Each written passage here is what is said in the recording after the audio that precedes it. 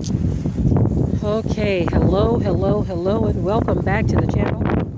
I am not sure how much of this you're going to be able to see because of the wind. Hey, Sophia. How you doing? How you doing, sweetheart?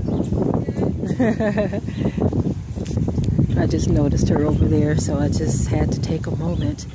Anyway, I wanted to show this because I know many of you remember last year when the drought had kind of just, did its thing on the pond. Right now it's so full. Look at those geese right there. They just enjoying themselves. Look at them. They're like, yeah, buddy.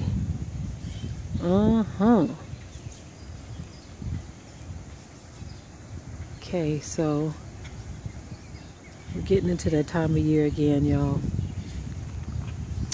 The rain literally just stopped like maybe 20 minutes ago. 20 minutes. And so I don't even think it's finished. I'm looking at the sky, and according to the forecast, there should be some more, but as you see, it is full. Right now the pond is full, and I'm grateful that whoever engineered this pond decades ago, they created an overspill. You can't, of course, you ain't gonna be able to see it, but over there, on the side over there, they created some type of overspill where it won't, get too much above where it is now. It is running up on the ground a little bit because I guess it does take time for it to flow over to the next field. There's a cropping field next on the farm next to us, and they grow crops. So any overflow goes over there. Any overflow goes over there, but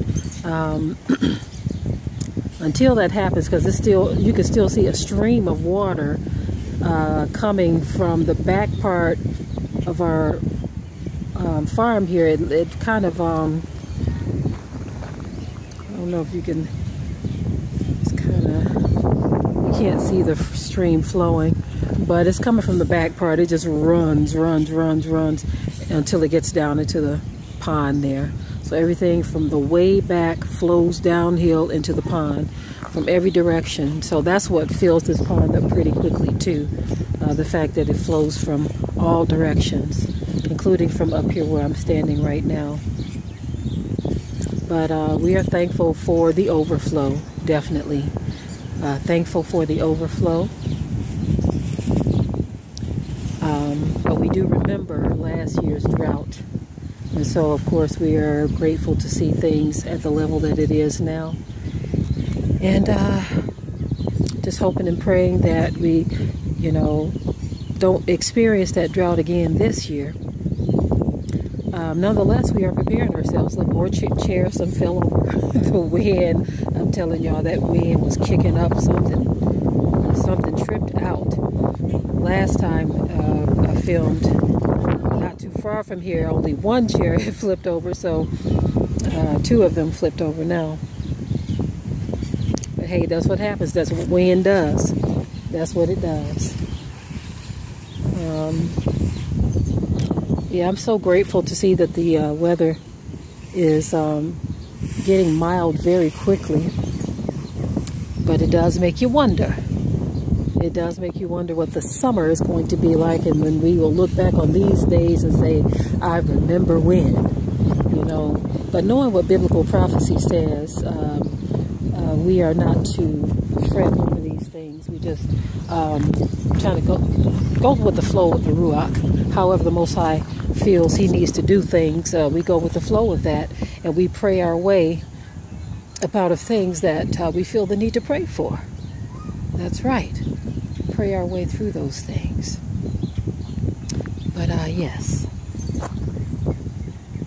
I'm not going to be out here too long. I just wanted to just walk out. It's very windy right now. So again, I am not sure how much of this will be heard. Sometimes that wind makes it very difficult to hear anything.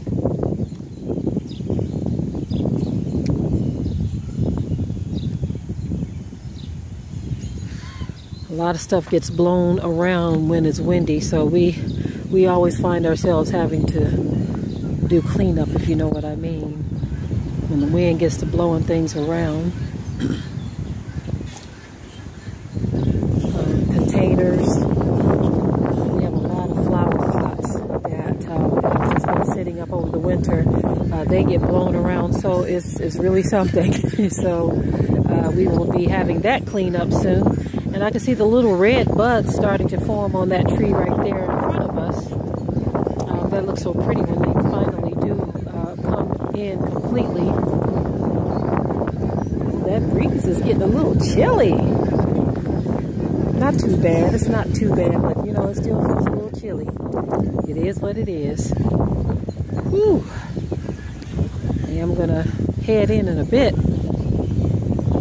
I'm just out here. Look at my Sophia over there.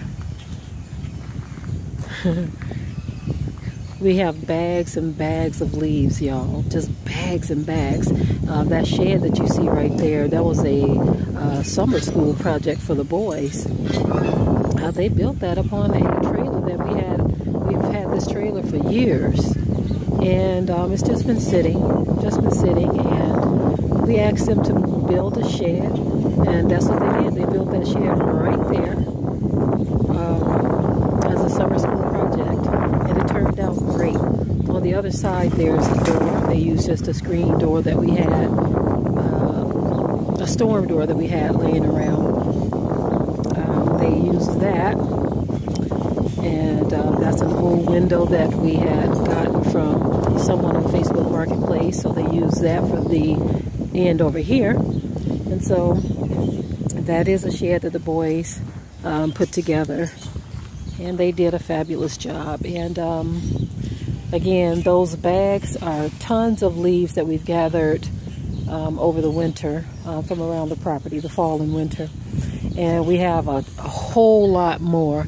If you have land that has a lot of leaves on it, be sure to gather those leaves. This cat came out of nowhere and rubbed up against my ankle, startled me a little bit. Okay, little kitty cat. But yeah, if you have leaves, gather those leaves. Those are great resources for the garden.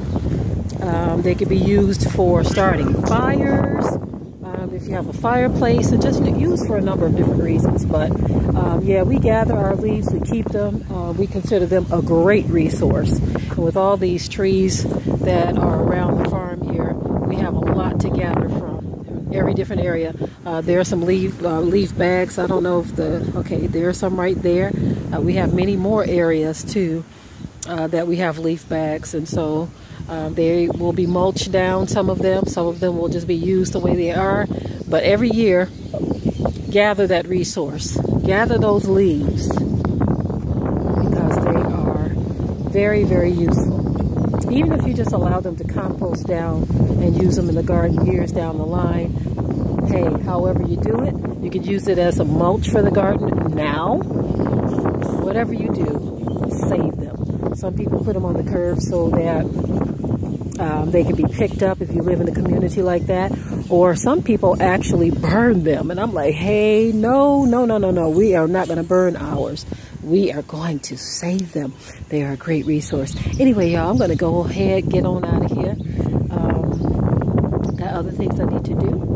I'll probably come before you later, y'all willing, of course.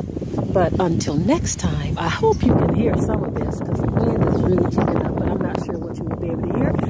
At any rate, enjoy the rest of your day, family. I am out.